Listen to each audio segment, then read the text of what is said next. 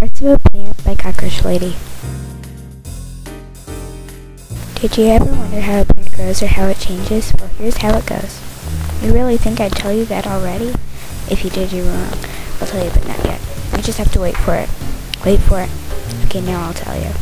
First, it starts as a seed or a nut or whatever you want to call it. The seed comes from a fruit, a pod, a vegetable, a flower.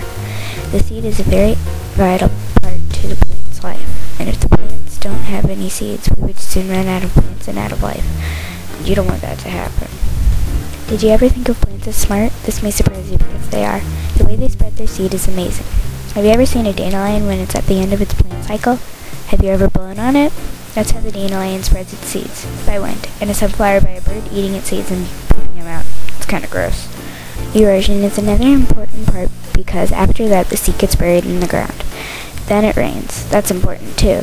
The plant then soaks up the water. Then it wiggles. It's wiggling harder now. Then finally it sprouts. That was so exciting. Now the plant has a stem and some leaves. The stem is a vital part of the plant too. It guides and stores the plant food and water so it can grow. The stem is very, very important. It's like your torso because it also keeps it up straight. The leaves are important for us even. The leaves have like their own breathing system. They take in the carbon dioxide we breathe out, and then they breathe out the oxygen we breathe in.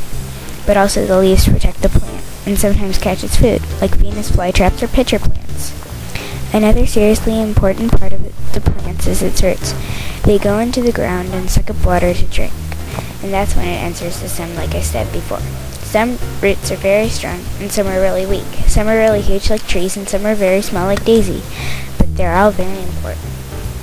Then the last part. It happens at the end of the plant's life. The plant forms pods with seeds inside of them. These pods contain a life of new plants. They are very important. And then, you guessed it, it starts all over again. The life of a new plant is forming right as we speak, and I gotta go watch. But I hope you enjoyed me teaching you about plants. Thank you.